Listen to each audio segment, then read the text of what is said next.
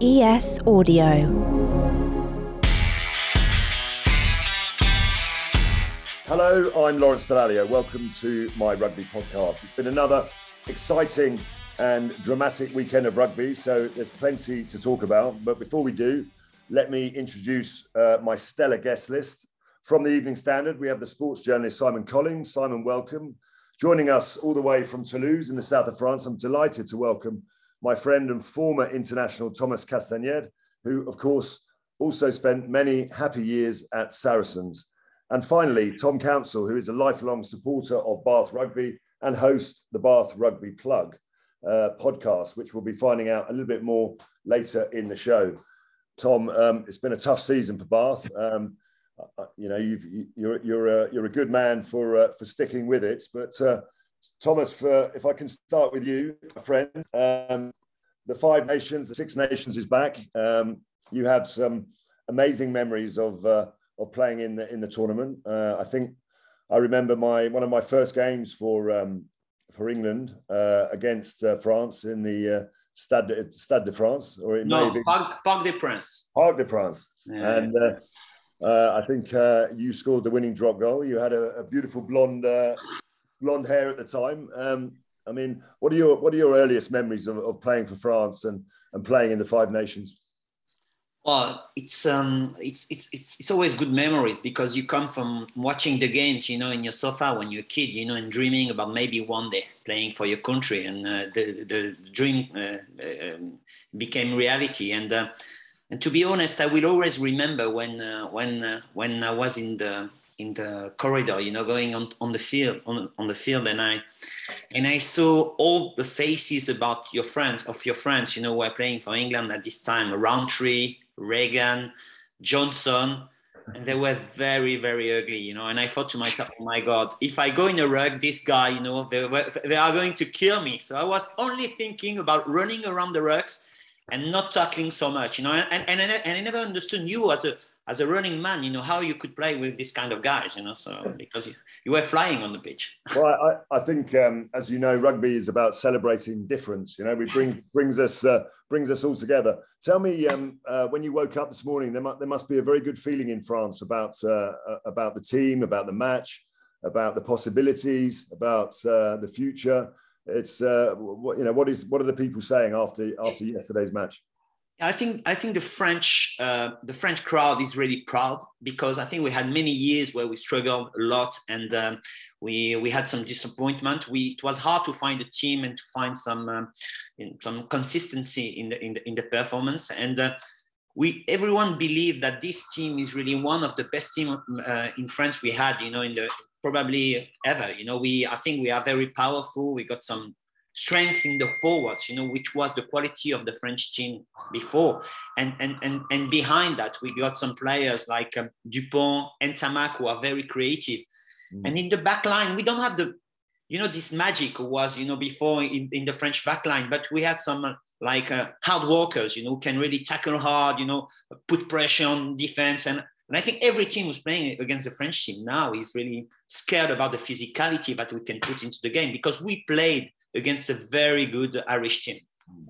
Yeah, Simon, for you, I'm assuming you caught that game. For me, across the championship, I don't mean any disrespect to the other teams, but this match was a different level to maybe what we've seen in the tournament so far. The two best teams, and as Thomas said, Ireland contributed to a fantastic match. When you concede in the first few minutes of the game, Dupont coming up with the opening try.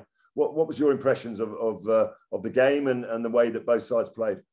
Yeah, I completely agree. I think this was, in terms of the rugby we've seen so far in the championship, the highest quality. And the main thing for me was the physicality and, the power and pace that these teams were playing at. And right from the start, we saw it with Dupont and France. But I think a lot of credit's got to go to Ireland, because start of that second half, you were wondering, this they could fade here. We know what the French crowd is like when it gets up and the team's going forward, but they really did fight back. And I think, as much as it's going to be a mouth-watering game when we get to see England play France, I think England-Ireland as well should be brilliant, because this Irish team that Andy Fowler's made will not roll over for anyone. And even in the heat of Paris and coming up against a French team like that. They really, really fought well. But France, for me, just looking like the favourites, and as we're building up to a World Cup, the momentum really seems behind that team.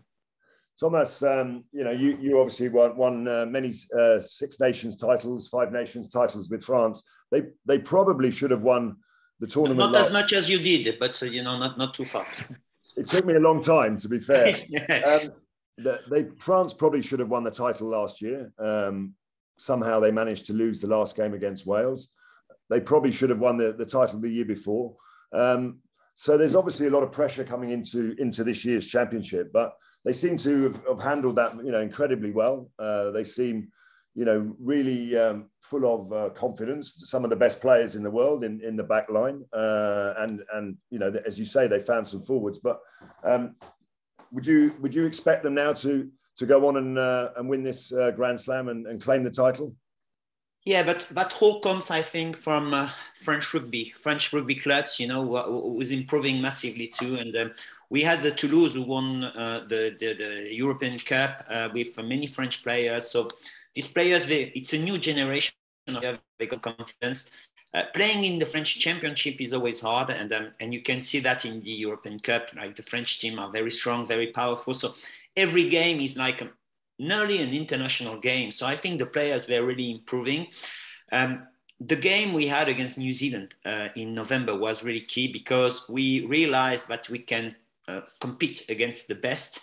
I think we got a generation of new young players who are really fascinating. And I think the coaching staff has made a fantastic work too. I think Fabien Galtier, who was struggling a bit as a coach when he was a coach for a club, but I think he's more a coach for an international team because he's not like something who can share, his feelings, and he's not someone who can share his feelings and all that, but he's someone who knows about rugby. He's someone who can build, a project. And I think having the players only like 2 weeks during or 5 weeks, during a season, then another 5 weeks, it's really helped. And I think the confidence is there. And we got some guys, especially in the forwards, I say, who are really tremendous and very powerful. And we miss one of our main threat, I think, which is Bakatawa, who can play the center. He's still injured, but when he will come back, I think he will bring something more into the French team too. So I think the potential is there. But we need to protect Dupont, which is, I think, key in everywhere because he can do the dark job. He can bring everyone forward in key moments. When games are easy, you don't see him so much because he's not someone who wants to show all the time. But when it's hard, he's always there. And this guy is really unbelievable. Yeah, no, I couldn't agree more. And I think, is it Cameron Wokey? Yeah. I mean, what a player, man. But what a player. I think you agree. And what I think is a bit different between the French team and, for example, the English team. When I watch the English team, they play second row in back row. Yeah. Whereas the French team is doing exactly the opposite. We play some back rows in second rows. And I think Wokey who was a back row, we've decided, like Leroux, we decided to put him as second row because what we want back rowers. We want people who can really fight on the rucks. And if you got slow players, on the field, then you cannot compete against the best. And I think the quality of the French team now is that we've got players who can really move really quickly on the field. And these guys, are powerful. They bring some speed into the game. And in the forwards and in the backs, because on the wings, we got like two back rowers, some Penaud and Villiers, they fight so hard. I think even a forward, when he goes into them, he knows he will struggle. And I think these guys, can bring something special. And in the end, we got a kicker. Finally, we got someone who can kick the penalties. I missed a lot, and all the French, the fly half, because it's not the first quality that they has to a French player. But with Jaminet, we got someone who can kick all the time and can kick, in key moments, because that was important. When we were leading like only 22-21, it was only because the kicker made the job before that. Yeah, no, you're absolutely right. I still have this picture in my head, Tom, of Sean Edwards coaching the French team with his sort of wig and act. I mean, he's a very special individual, and obviously Raphael Ibanez is there with the team manager, and they seem to have put together a really strong coaching group, and the chemistry between them and the players is working very well. What were your impressions of the game from a French and an Irish perspective? Yeah, I think for France, it's incredibly impressive what they're building. I mean, we shouldn't understate kind of the scale of the squad overhaul that they undertook a couple of years ago. Obviously, bringing in a lot of young talent and a lot of guys who were kind of over 30 were kind of moved out from that squad. But as you say, Shaun Edwards deserves a huge amount of credit, because I think if you look over recent Six Nations and recent World Cups for France, their attacking ability has never really been in doubt. The ability to score tries has always been there. But I think what really impressed me against Ireland was just how ferocious the defence was throughout the full 80 minutes. Obviously plaudits go to Dupont, Entermac, Villiers, etc. in the back line. But I think guys like Paul Willemse and even Uni Antonio in the front row, I think they were ferocious, and I think that's something that Gaultier and that Shaun Edwards have really added to France. Just from an Irish perspective, they nearly managed to get back into the game at the end there. They were quite close. And though I don't think Joey Carberry had a bad game by any means, I think Ireland really do miss Johnny Sexton when he's not fit and firing. I mean, his ability to manage the game through his kicking and also to take the ball to the line as an attacking threat, I think is huge for them. So if I was an Irish fan, I'd be fairly worried about his longevity, given obviously his age and how injury prone he's become. No, I mean, listen, I think Ireland still have a lot of positives to take from the match. I think they played fantastically well. Thomas, I'm interested to understand who was behind bringing Shaun Edwards into the French setup. I think you know about that. I think it's Raphael and who I think knew from Wasps when you were there. That the quality of the guy. Playing with Saracens against Wasps wasn't easy, especially when he was the defensive coach and he was the main coach. During so many years, this guy, I think when I saw the film about his life, about how he was, I understood why he never said hello to me, because I think he hated the opponents, and he was someone who I think he's got some consideration, he's got some respect, but when he's on the field, it's like, to live or die, and I think he brought this. You had him at Wasp, and I think you were quite lucky to have him, because he brought a lot, into your team, into the mindset. Of course, you as a captain too, but this guy was really special. But I think the French team, we really missed that. We really missed this. Someone who could speak to us with a different point of view, someone who knew, what was the British mentality and tell us what they think about us and how we could improve. And I think he was the man to do that. Well, there's no doubt that he's such a humble, honest man, and he talks very directly to the players. Clearly very emotional. I remember one time with Raphael Ibanez. He just joined Wasps. I think he was playing maybe his second or third game against the Scarlets down in at Wasps. Actually, the first game we played Scarlets back-to-back games in the European Cup, and we lost the first game. And we did the Monday morning, debrief session, and Shaun Edwards put the video up and a few clips, and he really picked on Raf, and he just was very honest, very direct, speaking in a strong Wigan accent. And at the end of the meeting, Raf came up to me. He said, "What did Shaun Edwards say?" He was clearly not very happy with me. And I said, "Raf," I said, "he thought we'd signed Raphael Ibanez, the captain of France, 99 caps." He said, "But he's not too sure who we've signed."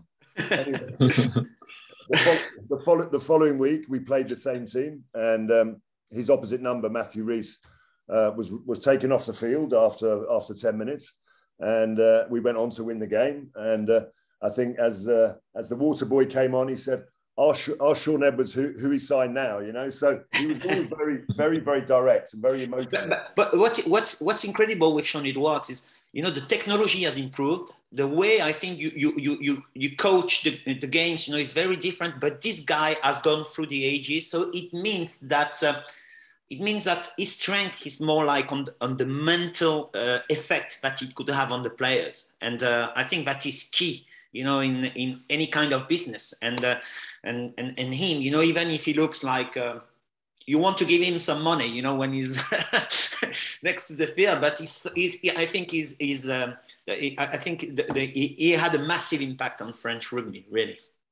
It's very fun, actually. I mean, obviously Eddie Jones is now looking after England, and he will be with us now till the World Cup. But I think one day, hopefully, when France win the next World Cup, that you will let him come back to England and fulfil his ambition of actually coaching the national team, because he's won everything for Wales. He's going to win everything for France, and hopefully, I want to see him back in England. But funny to see Sean Edwards for France, Andy Farrell for England, for Ireland. Mike Catt, I think Mike Catt is for Ireland, or he's with Ireland too. Yeah, so it's you got some talent and you let them go. So wow, thank you very much. Simon, if we move on to the others, I mean, we move on to the Wales-Scotland game. It's great to see the fans back in the stadium in Cardiff. I think it was fascinating when you see the teams arriving. You look at the body language, and clearly Wales were under pressure. They had to come out with a big performance, but Scotland were, after you beat England, they seemed very confident, maybe a little bit too confident, possibly. But what was your view of the game from Wales' perspective? Yeah, I think if we wanted a game which typified why we all love the Six Nations, it was this, because Scotland, the week before, win a 3-point game, and a week later they go and lose it against a Wales team who had question marks about them after the opening game against Ireland. And for me, it really underlined with Wales how they are just a different animal when they're playing at the Principality. When they have that stadium packed out and everyone behind them, they just seem to go up another gear. I don't know how they do it. And for me, the person who underlined it more than anyone else was Dan Biggar. Captain, 100th cap, absolutely rose to the occasion, slots the winning drop goal. And you saw him at full time. He's a fly half, but he was bandaged up like he was sort of back row forward, ice on the knee, had taken the bruises. And I think he really underlined from Wales what that performance was. And a lot of it was about heart. A lot of it was about reaction. And the message they sent was a big one to a Scotland team who, after that first week, I think had eyes for being a real threat in this championship. And Thomas, as a player who played fly half for many, many years, you've got two of the best fly halves in the world. Dan Biggar and Finn Russell. I mean, you couldn't have two more different performances. Last week for Scotland against England, Finn Russell was superb, came up with all the key moments. And this week, I think if you clipped up all his highlights, it would be a completely different performance, huh? Yeah, that's why I love Finn Russell, because he takes some risks, and when you take some risks, sometimes it works, sometimes it doesn't work. But I always think at the start of the tournament that Scotland can do something. They did really well against England, but I think the more the tournament is going on, then you see the team. They get tired.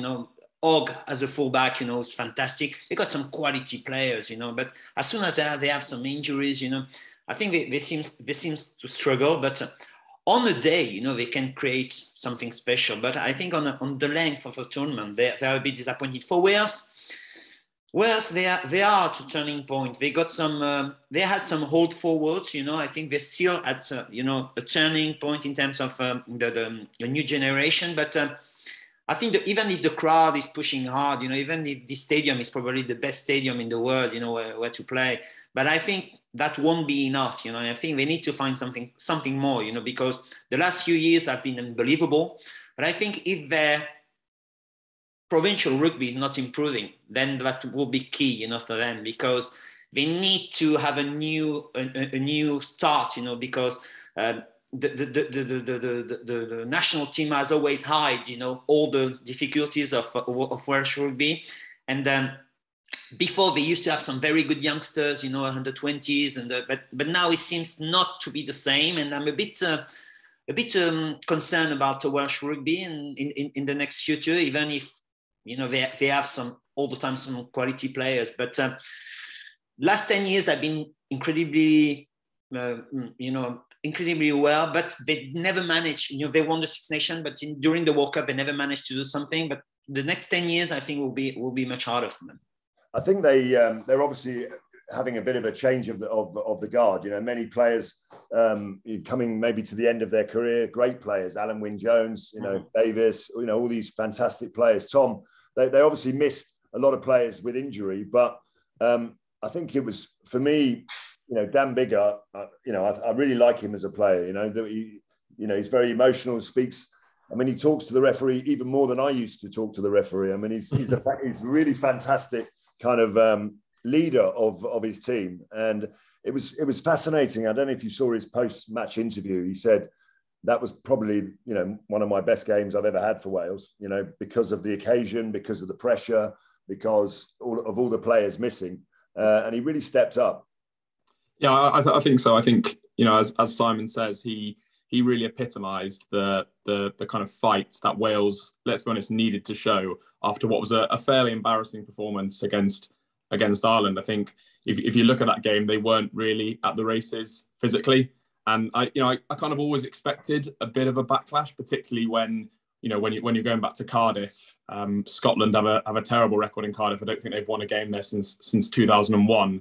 But yeah, it wasn't how I expected the game to go. I thought Dan Biggar's leadership was outstanding. Conditions also played a part. The roof was open at the Principality, which made for some sort of pretty grim conditions. Also, I think I'd call out Liam Williams. He's a real winner at fullback, and you see him do it at club level, at country level, and at Lions level. So I think him and Dan Biggar showed some real fight and grit. And it sets up a pretty tasty fixture in a fortnight at Twickenham. But I think the biggest difference between the two games were against Ireland, they were smashed in the forwards. So when you're number 10 and when your forwards are smashed, when you don't win any ref, when you never have the ball, you can be the best number 10 in the world. Well, you cannot do anything, so he was only maybe the game was only defensive on him. But against, I think, Scotland, he had more opportunity, to express himself, to show, how he can move the ball to his back line and maybe kick, alternate, and in that game, he's really tremendous. As long as the forwards, are dominant, but it's not always the case. No, you're absolutely right. Listen, he will remember that match for a very, very long time. Simon, put me out of my misery here. We're going to talk about England now. I don't want to be negative because it's not in my DNA. I always like to be positive, but it feels like when you look at the development of the England team, and listen, there were some positives to take out of the game. Certain performances, I think, were very impressive. Marcus Smith again. Jamie George coming back to form. I thought there were a number of positives, but when you look at the French team and the Irish team and the way they've developed since the World Cup in the last 2 years, you have to say that England have gone backwards, and they are still going backwards at a rate of knots. I mean, if the World Cup was tomorrow, I would be worried about us, performing in that tournament. Yeah, I think there were some positives, weren't they, from England? There were moments where that attack looked like it was really flowing. I think that first try from Marcus Smith, where he linked up with Max Malins, was brilliant. And it was interesting, actually, Marcus Smith speaking afterwards, saying he's actually been studying Dupont and his running lines and how he tracks players. And it's something he's trying to bring to his own game. And I thought he marshalled the game expertly well. I agree with you, though. There is a slight concern for me that we're sort of talking about this team as a New England, in its infancy, just getting combinations together, Don Brandt, Randall, Smith, and the World Cup is 18 months away. It kind of feels like England are at the wrong point in the cycle where you want to be. You compare it to France and you look at them and you're thinking that just needs fine tuning, a few tweaks, and they're ready to go, full bore in 2023. Whereas I feel like England have got a lot of learning to do and a lot of development to still get through. I think they can get there, you quick learners like Marcus Smith, but I think this Italy game showed how there's still a long way to go, and the work is still very much a work in progress. Thomas, we used to look at France and think that they were quite confused about what they were trying to do, their identity. They kept changing the players all the time. and they never really they never trusted players, to do the job. They would always change and always play players out of position when they're playing for their clubs in a different position. Now it feels like England are confused, like the France team were a few years ago.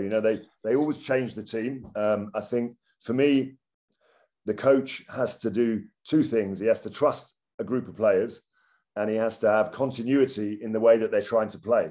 And I think for me, Eddie Jones is always looking to change the game and think about how he can improve it before the players have actually understood what he wants them to do first, So I don't know, they just seem confused to me. And I mean, is that fair or is it unfair? No, I totally agree with what you've said.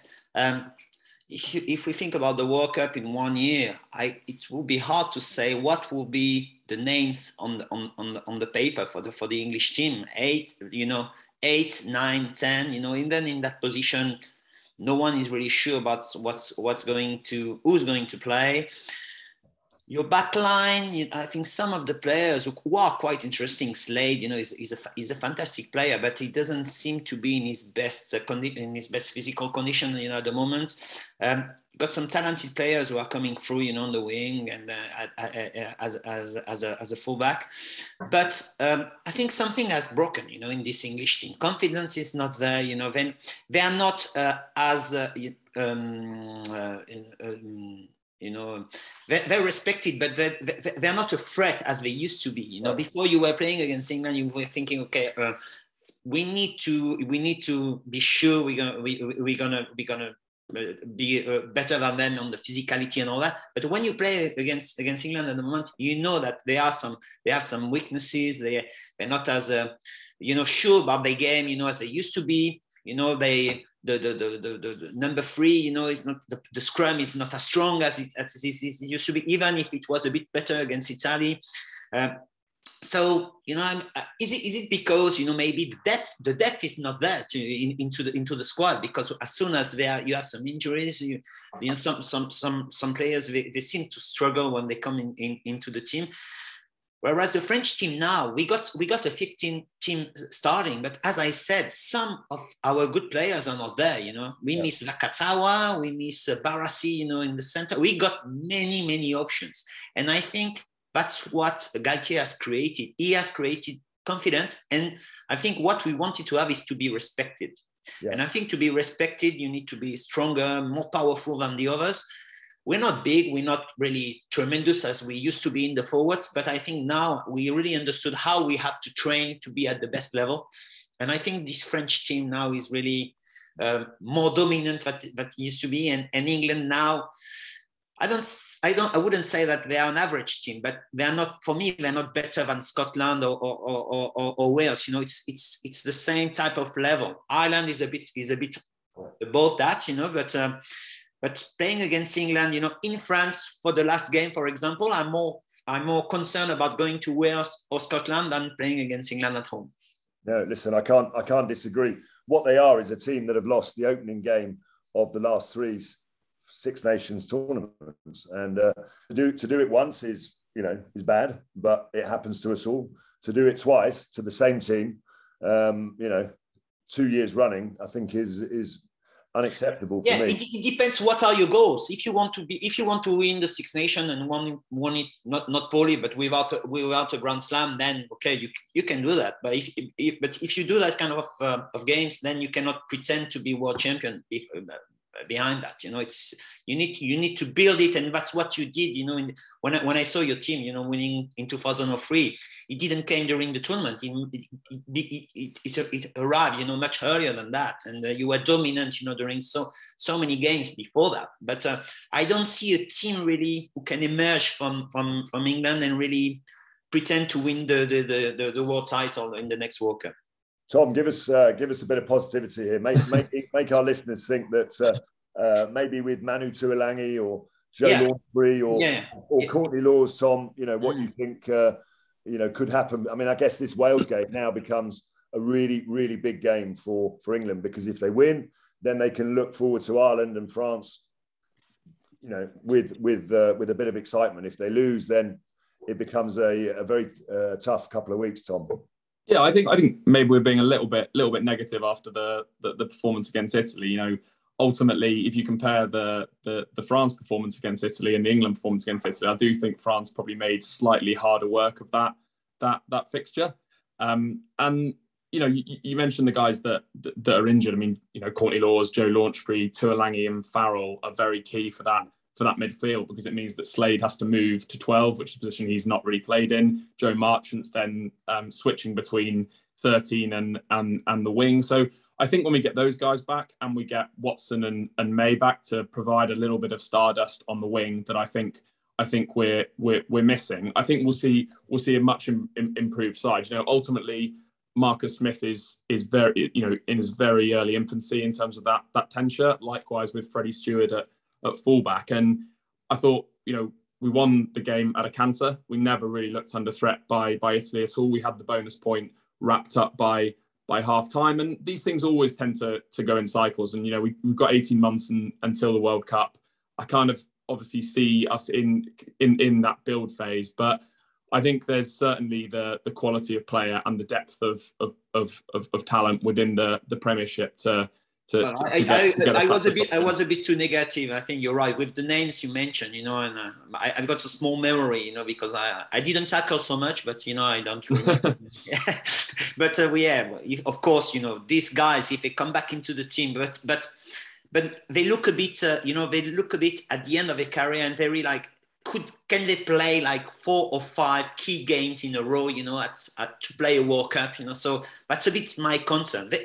On one day, of course, England can beat any team in the world, but like when you have to play 4 or 5 games, who are very intense, can they really do that? Well, there will be some hard work to be done. Yeah, listen, I don't want to be too negative about England, because I agree, like you. It's always a bit of an anticlimax when they lose their opening match, and it makes the fans feel, a little bit sad. And when you see some of the performances that we've seen in the past against New Zealand in the semi-final of the World Cup, you know the capabilities and the potential of that team. But listen, we will get behind them, and we'll keep supporting them for the tournament, no doubt. No. Now, listen, we've talked about all the highs and lows of the weekend's Six Nations action, but I want to put you all on the spot and just pick one player who is the outstanding player of the weekend. Simon, if I can start with you, it could be from any of the games. Who was the player that you stood out for you to be outstanding? Yeah, I mean, there's lots of candidates, not least from that France and Ireland game, which I think was the best game of the weekend. But I'm going to give it to Dan Biggar. I think because of the occasion, 100th Test appearance, captain of the side, question marks about Wales, and he really stood up and slotting the winning drop goal and getting 15 points. I think it makes him my outstanding player of the week. And Tom, for you, would it be from that game, or have you got something from one of the other games? I was going to take a slightly different tack and choose someone from the Premiership games, which I believe we'll come on to, because we mentioned kind of the depth of players that are available to England. And in the game just prior to the England-Italy game, Quins Saracens, which was a very competitive game, I thought Billy Vunipola had a fantastic game in the number 8 shirt. He, after a tough couple of years being in and out with injuries and in and out of England, I think he's a guy that's getting back to some of his best rugby. He was carrying very hard. He was very bruising in defence. So obviously there's a lot of noise around Simmons and Dombrandt for that shirt, but he's still a guy that I think has something to offer at number 8 for England. And Thomas, for you, I mean, it has to be a Frenchman, no? Surely, there was so many outstanding players, in that match. Yeah, I'm going to surprise you because, I don't understand a lot. I don't understand a lot, the forwards games. But I know that to win a game, you need to have a very strong front 5. And if you don't have a very good front 5, you cannot win big games. And for me, the one who has been tremendous, we didn't speak about him, was Cyril Baille, the number 1 for France, because he was in front of Furlong, who's considered as the best number 3 of the world, And first of all, in scrum, he did really well. He nearly overtook him. But I think in the game he was really tremendous, because when you do the hard work, when you scrum, when you have to concentrate on the lineouts, you have to work, and being able to make some runs and to score the try like he did, and to arrive, with so much speed. I think this guy is really unbelievable. He came back from a knee injury, 2 or 3 years ago. Every time he plays for Toulouse, he's someone who does the hard job all the time. But he's really, I think, one of, even if he's only, I think, 26 or 27, he still has some gears in the tank, and he's really unbelievable. And that's one I would really love to have him in. He's a bit like Califano, at the time, this kind of player. Yeah, I couldn't agree more. I'm going to stick with the front row forward as well. And I may surprise you with an English player, but I think to see Jamie George, come back to the sort of form that he, we know he's got. I mean, yes, it was Italy, but I still think, he lost his place in the team. His team, Saracens, went down to the Championship. He's had a lot of time to reflect, and it would be easy to think, well, I've achieved, quite a lot in my career, but I still think he has a lot of life left in him. And I think that performance at the weekend with 2 tries and the way he played, I think, for me, it shows character in a player to come back from that. So he's my outstanding player. Simon, obviously the Six Nations takes all the headlines, but I mean, what else has caught your eye? What are the papers talking about other than just the 3 games over the weekend?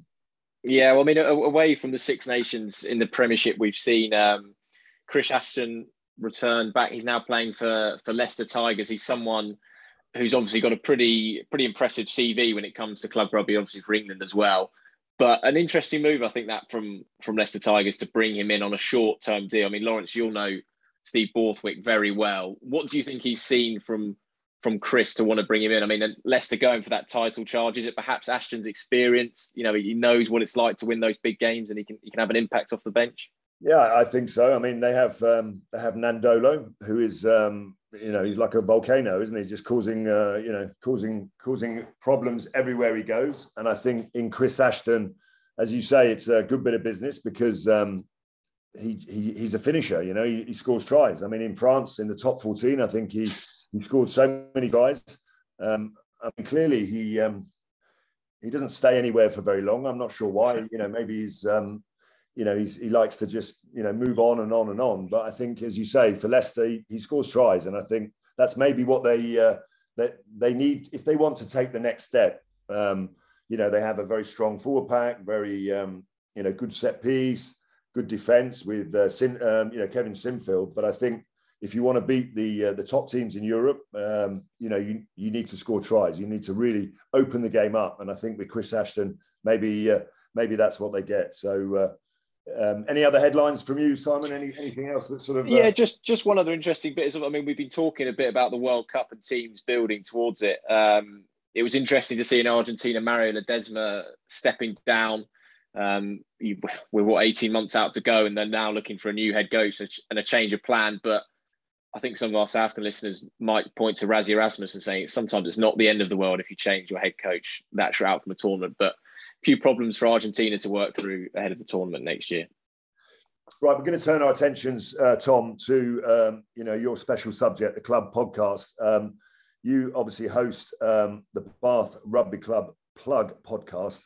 In your podcast bio, you say that you try to bring an honest yet optimistic account of the highs and lows and the roller coaster ride that is being a Bath fan. I think when Thomas and I were playing many years ago, Bath were the outstanding team in English rugby.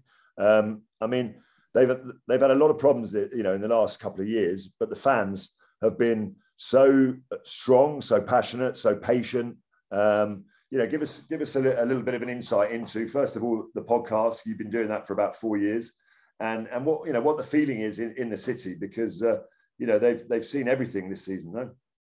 Yeah, as you say, it's been a very, very difficult season. 2 out of 17 in all competitions, and it's hard, I think. When you're a club in a city with the kind of heritage and history and playing group that Bath has, it is very, very difficult. But I think, as you say, the support has been brilliant throughout that season. it's you'll both have played there, Thomas and Lawrence, and it's a fantastic setting right in the city, in the UNESCO World Heritage Site. It's kind of nestled in. It's a very kind of intimate atmosphere. And despite the results that we've had throughout this season, and it's been record breaking for all the wrong reasons, with 2 70-point plus defeats, a 64-point defeat to Leinster as well. But despite all that, every week it continues to be a sellout. The noise and the support from all the fans has been fantastic. And despite it being a really tough season, and obviously it's been very difficult from a podcast point of view to try and keep it optimistic, as you say. Do you manage to persuade some of the players to come on, or are they running away from you when you ask them to be your guest? Yeah, I mean, they weren't too forthcoming after the Saracens or Leinster defeats, to be honest. But no, I mean, over the last 4 years, we're in our 4th season now, as you say, we've built up a really good relationship with the club. They're very supportive, and also some of the players. So yeah, it was big relief when we got the victory against Harlequins at home a few weeks ago, and we had Max Ajoma to come on and speak to him. So yeah, it's been great. It's something I really enjoy doing along with the day job. And I think obviously making big changes ahead of next season in terms of the coaching staff and playing group. And so there are some green shoots, even if they're quite hard to see at times. Thomas, what are your memories of playing down in Bath? You played for Cass, for Toulouse, for Saracens. No, I played my first game for Toulouse. I think I was 18 just in Bath. We came to play a friendly game. We flew with and Steve Ojomo was still playing. Yeah. I played against Gus Scott, who was my hero. I watched him on TV all the time. When I played against him, I saw that he was a nightmare. But what I don't understand from Bath is I think we got some. I heard that they have some really good facilities for training. They improved that massively well. But even if you said, Tom, that the training ground, is the rec, it's got some, history, it's full all the time. But I think to develop a team, and I think Bruce Gregg, he wants to create a big club. If you want to create a big club like it's done in football or like we do in France, because now I was involved in the last few years with Toulouse, trying to develop the club and help, how to make more income. If you want to make more income, you need to have some very good facilities.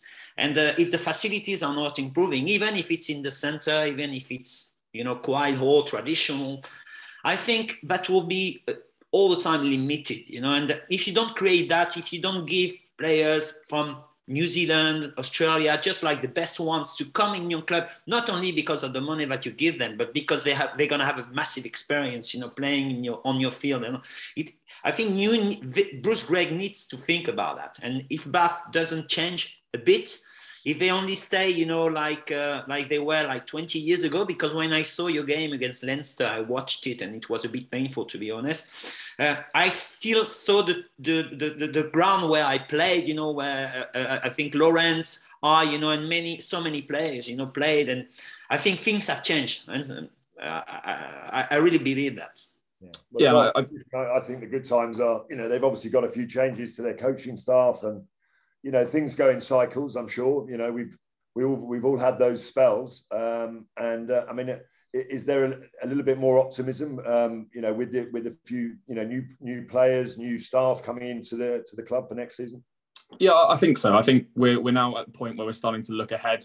This season has been very difficult, but there have been some positives to take from it. I think particularly the academy guys, the academy players who are coming through. So I mentioned Max Ajomo earlier in the centre, also Orlando Bailey, who is a guy that's really had a breakthrough season, which obviously culminated in him getting selected for the England squad. So that's been a positive. And also, as you say, the coaching changes. So bringing in Johan van Gran and JP Ferreira as head coach and defence coach, respectively, from Munster. And those are guys who have got a very, very good record at Munster. They built a ferocious defence, one of the best club defences in Europe, which, given some of the scorelines we've had to endure this season, is music to all our ears. No, I couldn't agree more. Listen, we're going to move on now to our little quiz and try and test our knowledge of rugby trivia. It's called Over the Line or In the Bin. Simon, I think you're in charge of proceedings here. I mean, I was normally in the bin, and Thomas was definitely over the line. So what have you got for us? Yeah, thanks, Lawrence. So just a reminder, guys, of how the game works. It's essentially a game of true or false. So I'm going to give you a piece of rugby trivia, and you have to decide if you think it's true and therefore over the line, or if it's false and therefore in the bin. No prizes, unfortunately, but you will get the satisfaction of being right and also the bragging rights. Now, as we know, on Sunday, Ben Youngs earned his 114th cap, putting him level with Jason Leonard as the most capped male player in English rugby history. But Jason Leonard has achieved a greater number of wins from his England games. Is that over the line or in the bin? Tom, I'll come to you first. You can have the first crack at this. I would say, given the period he played in, I'd say that's true. So I'll go for over the line. Thomas, what about you? What do you think? Do you think Leonard had more wins than Ben Youngs? Yeah, I think so too. But it mustn't be too far, because I think Leonard maybe finished really well, but yeah, it mustn't be too far. But I think Leonard has much more games started, I think, for England, and as a front row, it's much harder. I mean, Lawrence, you, I suspect, would have played in a fair few of these games with Jason. What are you saying here?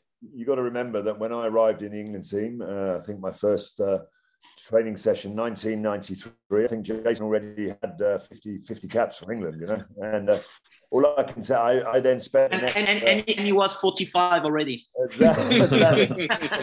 I spent the next 64 caps with him, and he was my roommate for 10 years, and vice versa. So all I can tell you is that every game he played, he used to celebrate like he won anyway. So,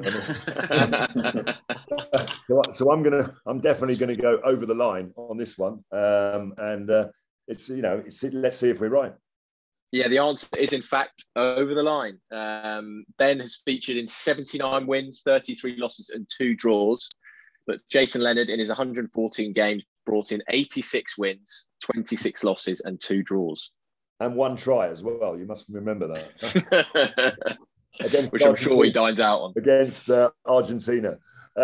Listen, guys, before we finish, I just want to have a look ahead to the games, coming up in the next round of actually, there's no Six Nations games, but let's turn our attentions to the Premiership. Tom, I'm going to start with you because obviously Bath have been improving, I would say, in their club form. Didn't get anything out the Wasps game, but they're hosting, is it Leicester Tigers on Saturday? Yeah.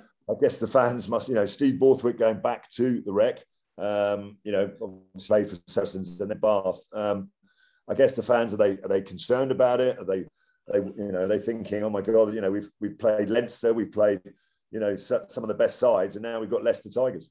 Yeah, I was wondering how long it would take for you to mention the Wasps game, Lawrence. But I'm sure you enjoyed that one. At least 1 hour. I didn't mention it at all. Yeah, as you say, it doesn't get much easier next weekend against Leicester, top of the table, flying. They were brilliant on Friday night against Northampton Saints. So it's going to be very tough. We are going to be bolstered a little bit by some guys returning from injury. So Toby Faletau made his first appearance of the season in the game at the weekend against Wasps, but also Miles Reed and Joe Cokanasiga are very, very close. So yeah, that would provide a bit of a boost, but it's still going to be very tough to turn over Leicester with the form they're in. And Thomas, when you're not watching, the international rugby, I mean, you're living in Toulouse. Are you a regular to go and watch the Toulouse home games, or do you still go back to Cast and watch Cast too? I played in for both teams, so I'm always concerned. And I watch Mont-Marsan, where I grew up, as a kid too, because it's where you build, and where you love rugby, when you were youngsters. But one thing quite interesting in the French Championship is with the stupidity to have international games during like national season. Toulouse, who was really at the top of the league with Bègle Bordeaux, they were leading the league. Toulouse they have lost 4 games in a row, and because they have 9 players involved in the French team. So the team was really enjoying, not the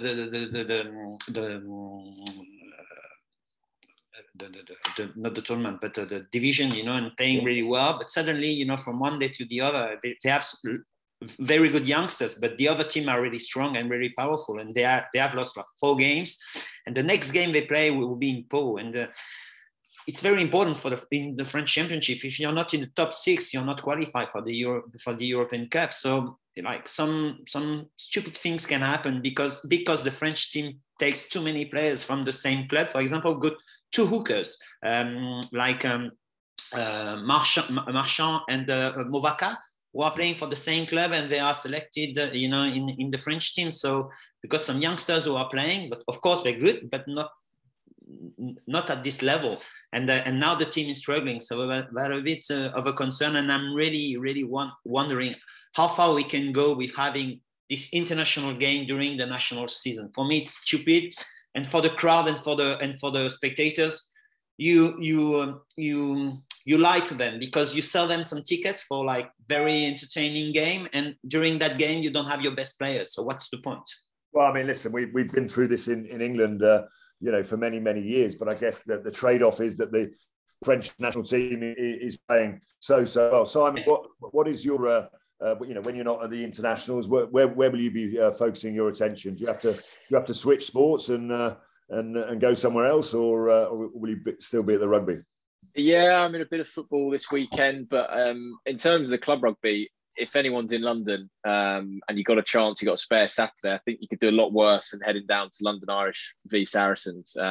Anyone who's not been to that new stadium in Brentford, it is a great place to watch football or rugby. And Irish are a team that had a few years in the wilderness, didn't they, at the Majeski, but back in London, they feel like a team on the up, and brilliant against Bristol last week. Good result against Exeter. They're a fun team to go and watch. So if people are at a loose end because there's no Six Nations, that would be where I'd go and spend my Saturday afternoon. Yeah. Just one thing I'm doing. I do lots of cycling, and I know you do a lot too. So I'm training hard because my goal is to beat you on the bike.